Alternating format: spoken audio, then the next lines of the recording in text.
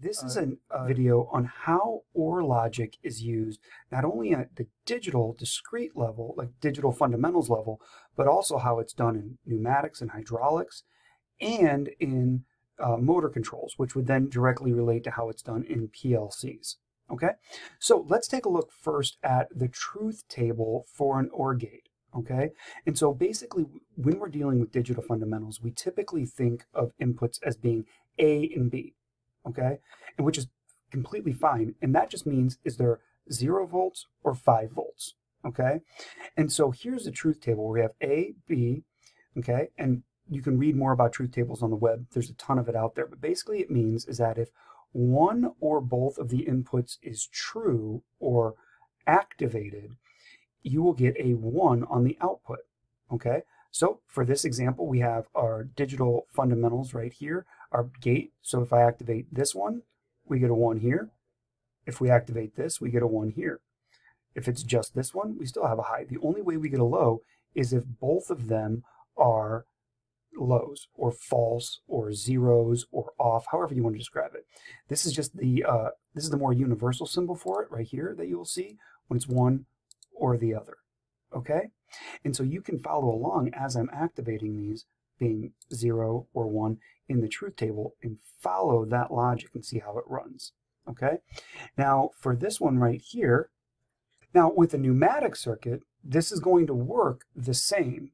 If I identified this push button as A and this push button is B, the same truth table still holds true. So if I hit A, it comes up, goes to this shuttle valve, sometimes referred to as an OR valve, but typically it's referred to as a shuttle valve in pneumatics.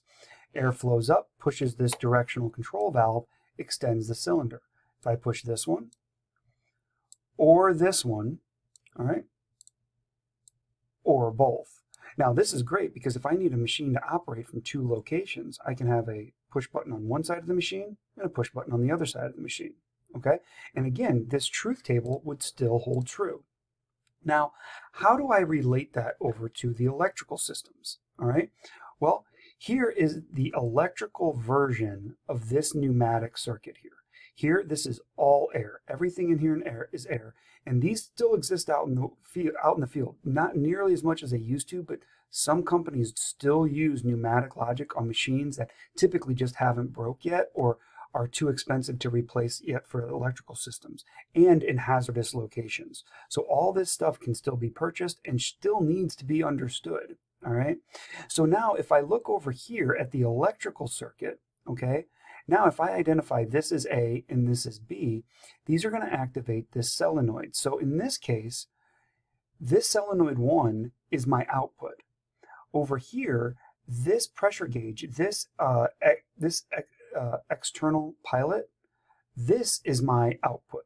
Okay, the directional control valve itself, this directional control valve with the cylinder, this is the power circuit. This is the control circuit. This is the control circuit. Over here, my electrical system, this is my control circuit here. My power circuit is right here. So when I activate this, SL1 goes true or goes to 1. All right, SOL1 here is physically the same thing as this. This is a symbol for the control circuit. This is for the power circuit. And so when I activate this, this goes out. This activates the solenoid here and shifts the spool on the directional control valve, extending the cylinder. When I let it go, it automatically checks because the spring here pushes it back into position. So in this case, I can do this push button or this push button. This is called an OR circuit. In this case, we would have these switches wired in what we call parallel. So a parallel circuit is an OR logic circuit. All right, even if I wanted to add more into it, I absolutely could, which we'll talk about in a later video. So this is an introduction to why digital logic, especially the OR valve, is so important, because most circuits will have multiple options to engage an output. Let it be a two push buttons, let it be a push button in a memory from a control relay or an internal control relay, let it be a push button and a limit switch, whatever it is. OR logic has to be understood to understand how almost all industrial circuits operate, okay? And so again, we start off learning in digital about the gates, okay? And most of the students are like, why is this important? Well, hopefully this video will show you how we begin to activate real-world components using the logic that you learn in a digital fundamentals being applied in a gate chip method.